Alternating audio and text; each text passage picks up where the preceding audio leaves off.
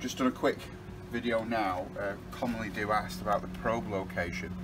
Now, the probes control the thermostat.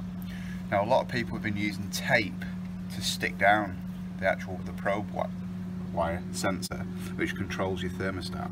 Now, we do actually just tie a knot so that it's unable to be pulled through from the back from the animal moving around. And then, in case the tape does come off through heat, is we just use the hide to be able to secure it down.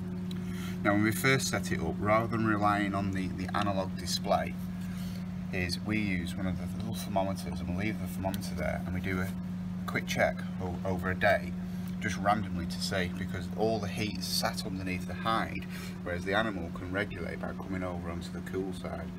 Once obviously temperatures are all established, is you can take your little dial thermometer out and you can stick it at the back of the location where the animal can raise to.